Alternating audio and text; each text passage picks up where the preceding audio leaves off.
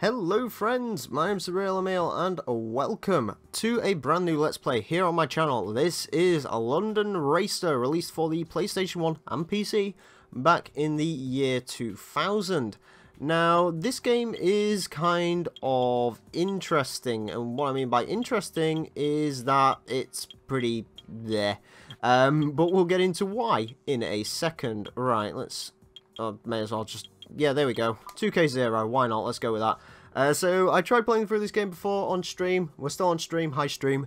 However, I kind of cocked up when it came to the aspect ratios. I didn't, oh, sorry, I shouldn't say aspect ratio. I should actually say sort of like what angle the thing was playing at. And yeah, so I've had to restart the game. Hopefully the stream doesn't mind. They don't seem to. Anyways, London Racer. So let's quickly get into some of the reasons why this game is a bit there. So first of all, we have the track list. These are all the tracks in the game. 8 tracks. That's all you get with London Racer. Now you may have noticed in that sort of opening splash screen there was many other names. Nope, they don't appear. It was just those 8 tracks. The option list, to be honest with you, is pretty decent. I mean, it's a PS1 game, so it's got exactly sort of what you'd expect in it. However, my favourite bit about this game is the copyright infringement, as you're about to see. So the game has a garage system, which is fair enough. I mean, you can upgrade certain bits of your car. In fact, we will do. We'll buy a turbo, buy some tyres as well for our little car. So anyways, let's head to the showroom and see some of the amazing cars on offer, like the Trafalgar, which is the quickest car in the game. Also, you'll notice my car is a Nimmi. This car is an Opel Astra. This is a Beetle. This is a BWM. This is a Horch DD. This is a Trafalgar. So they decided not to get the rights for the actual real cars. However, they've basically ripped off the names and the models, which is just absolutely fantastic. Yeah, 200 sub hype. Woo! We're on the road there. We're definitely on the road.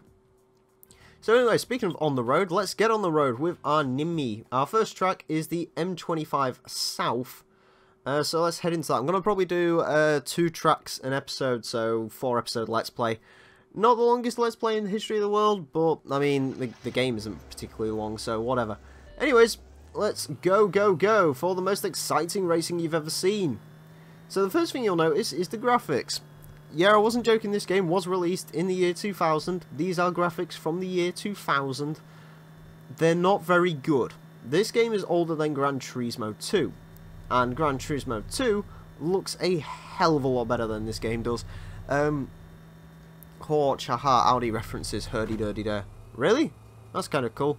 Anyways, apparently I can't hit that speed camera. So those speed cameras will become an important thing, as you will see in the next race. Also, bye-bye. My Mini has more turbo. Notice, by the way, my opponents for this race, a Vauxhall Astra, oh sorry, an Opel Astra, a Beetle, and a BWM. Cars which have much superior performance stats. However, I'm still racing against them, and I'm going to apparently beat them in my Nimmi. So, yeah, that's a thing. Apparently, ooh, there's an exciting drag race going on at 67 miles per hour. I didn't get the speed camera. God damn it, I really wanted to get that speed camera. Oh yeah, Horch. As in, yeah, I kind of get it now. Anyways, yeah, I guess the Trafalgar's got the same thing going on with sort of like British references, or because Jaguar British, or at least it was. No wait, it was a Ford.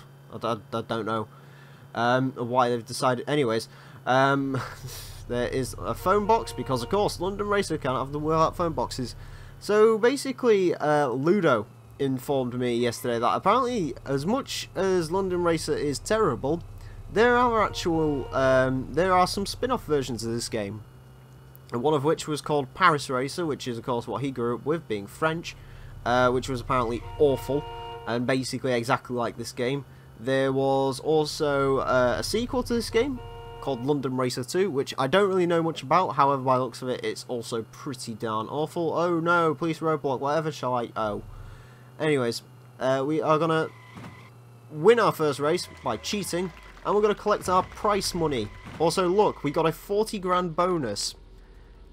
I don't know why we got a bonus, but we got 40,000 grand bonus on the first race. So do you know what that means? We've got 48 grand, and guess what that means? As you're about to find out, Let's just quickly save the game data.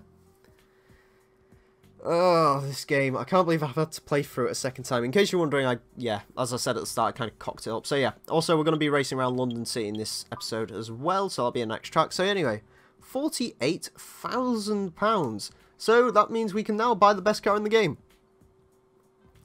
From the first race. This is a game. Also, if you'd like to pay attention to the top of the screen right now, you'll see race menu E. They can't English very well. No, this was apparently developed by a Dutch studio, I think. Audi was born of the Auto Union. Oh, yes.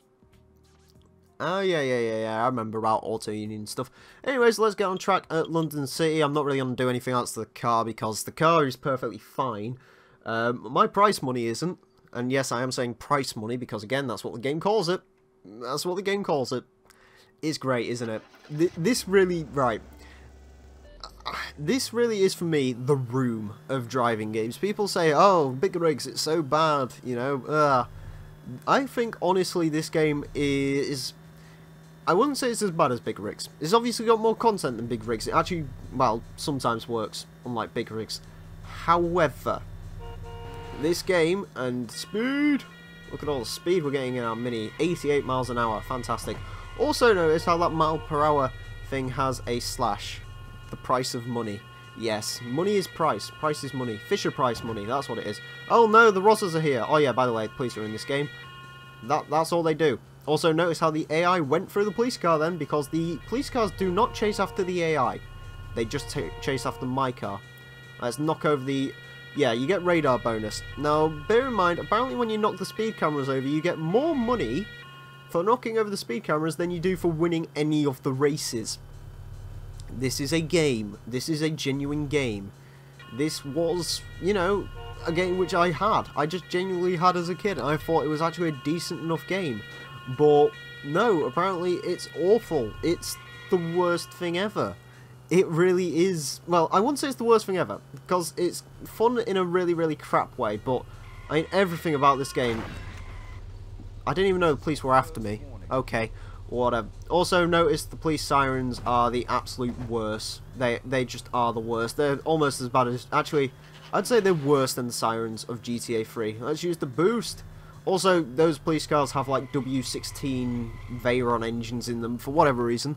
Because they can accelerate from like 0 to 60 and catch up with you in about 0.5 of a second. Anyways, look at it, it's exciting racing. Oh, look, Big Ben just popped in. You know, a really big monument in London in a game called London Racing, which is all about all the monuments and stuff. Also, yeah, the skybox is a thing.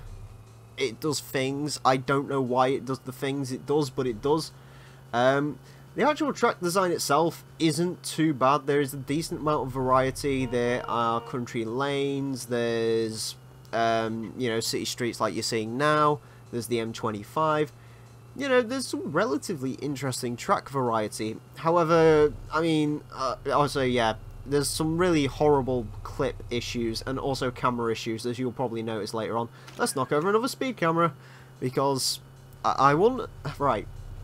We got 40,000 bonus in the last race. Now, my best bonus for this race so far was 20,000, but bear in mind I didn't get any bonus on the M25 race, so I'm actually trying to figure out whether the bonuses sort of continue along in the races, because I'm kind of curious. Also, yeah, admittedly, you can get boned a little bit, like I did when I got my first warning by the most unintimidating police officer in the world.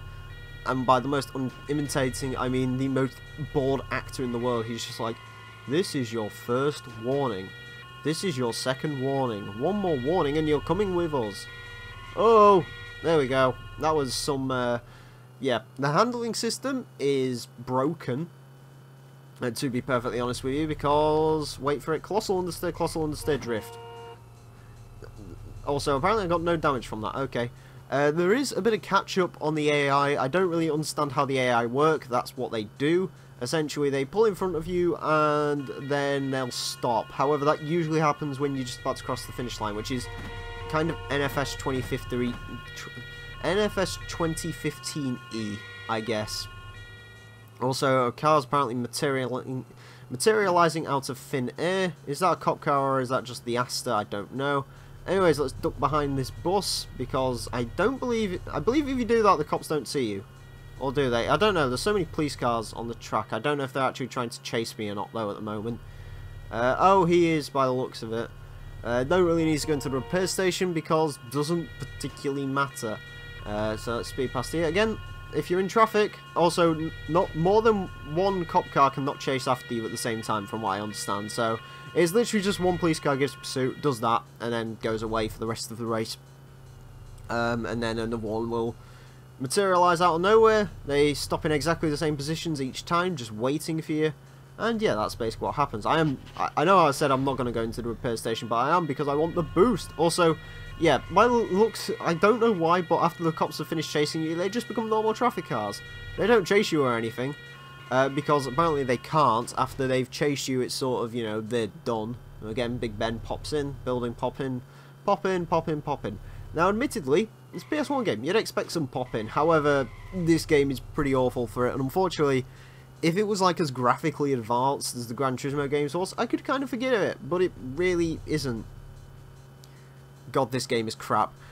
It's not the best. It really isn't the best. Again, I still like this game because I think it's funny in its crapness. It's kind of like Big Rigs. It's one of those games which you just kind of want to play just to sort of see it with your own eyes. And also, I do think it's a better game than Big Rigs. It's probably more fun. Also, yeah, I just noticed his tyre actually sort of clips and stuff. I like how the speed camera debris sort of still lays in the road. I mean, that's kind of cool, I guess. I mean, San Andreas didn't really do that. If you turn around for breaking a lamppost for more than, like, 5 seconds, it'd disappear. So I guess that's something you have to give the game credit for, but yeah, there's not really much else. Are we going to get overtaken just before the finish line? I think we might do. Bear in mind, of course, it doesn't actually matter if I win the races or not, because either way, I still get my bonus, which helps me to buy new vehicles and stuff, so yeah. Doesn't particularly matter. Into the Opel Manta, and the Golf smashed him out the way as well. I didn't actually know the AI cars could collide with AI cars, but they can. Yep, that's the collision detection. That's the collisions. Also notice, can I still get first? No, I can't, because I'm being slowed down. I'm being sped up again. There you go. Yeah, so you might notice that was the second race in the game, and I've now got £102,800. Yes. Yeah. So there we go. At least that means I have enough money in the next episode to afford a brand new car. So that's what I'm going to do. I'm going to buy a new car in the next episode, and then in the next episode we're also going to be doing the country route to Oxford and Oxford. So join me for that. Anyways, friends, I do hope you've enjoyed. I want to thank you all very much for watching. My name's been the real Emile, and until next time, farewell. Okay. That was enlightening. Enlightening is a good word, I think. Ugh.